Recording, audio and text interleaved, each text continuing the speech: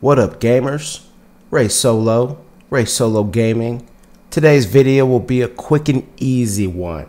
We're going to talk about how to defeat Captain Lotus-Vision, found in Chapter 2 of Black Myth Wukong. Let's go. The fight will always begin with him shooting his magic at you. This attack can be deflected by using your staff. There is a laser that he shoots at you at the end of the sequence that cannot be deflected. Just simply dodge it. It does do a substantial amount of damage as shown here. For me, this fight was pretty simple. It's more so a close quarters battle. You definitely want to get in there, get your hits, and then back out, because staying close to him for too long can result in a lot of pain.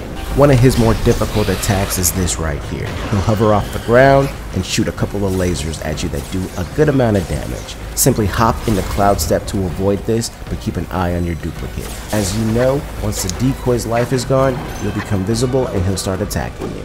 After about a quarter of his life is gone, he'll summon some little minions and they'll have this roaming laser attack that's kind of hard to avoid. The best way I found is just to run to the front and get behind a rock. This doesn't protect you from all the attacks, but a good amount of them. So definitely try to use this. This attack seemed to last a while, and it kind of prolonged the fight. So what I ended up doing was going into Cloud Step and simply attacking him.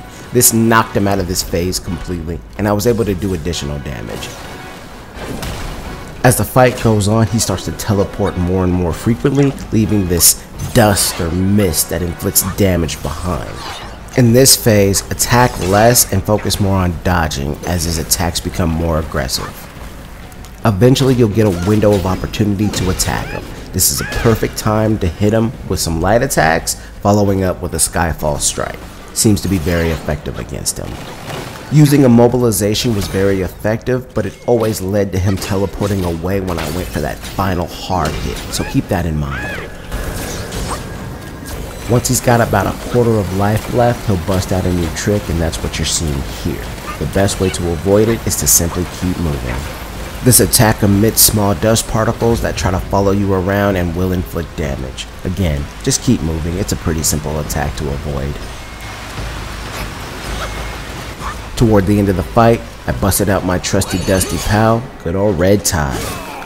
I recommend you do the same, as the fire damage does help this battle move a little bit quicker. All in all, this was a pretty simple fight.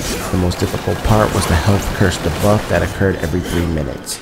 My suggestion to that is to simply wait until the curse stops to start the fight and kind of go from there. If this tutorial helped you out, please smash on that like button. More Black Myth Wukong tips, tricks, tutorial videos are coming, but in order to see them, you must subscribe to the channel. This is Ray Solo for Ray Solo Gaming, and I'm out. Peace.